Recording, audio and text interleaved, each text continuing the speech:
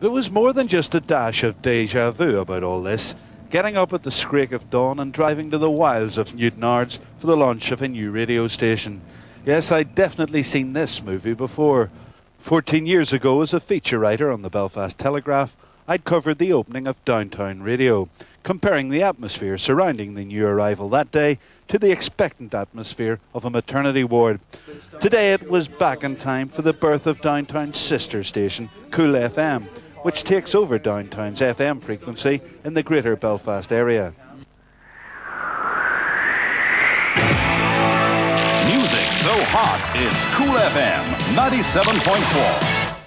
They say no two stories are the same, but coincidentally the first DJ on air for Downtown 14 years ago was also the first person to broadcast on Cool FM today. As he chatted with new Cool FM DJ Neil MacLeod before the station went on air today, John Paul Ballantyne, the new head of music and promotions at Cool FM, looks slightly cooler now than he did in 1976. I remember the same things that Neil was going through there this morning. I still have a little bit of them myself, but at least he wasn't sick.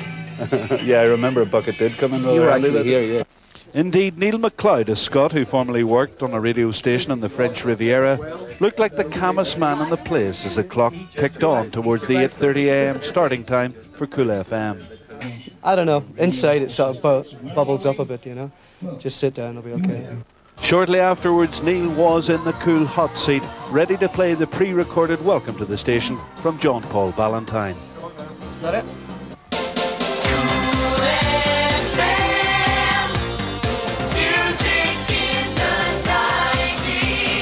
Good morning and welcome to Cool FM, the new music radio service from Downtown Radio. Broadcasting 19 hours a day on 97.4 FM. We hope you will enjoy our programs, which will feature the music and lifestyle of the 90s. It's just gone 8:30. Stand by for Neil MacLeod on The Breakfast Show, and thanks for tuning our way. 97.4. Good morning, it is 8:30. This is Cool FM, a brand new radio station for a brand new decade. We built this city. Woo! We built this city on rock and roll. We built this city. We built this city.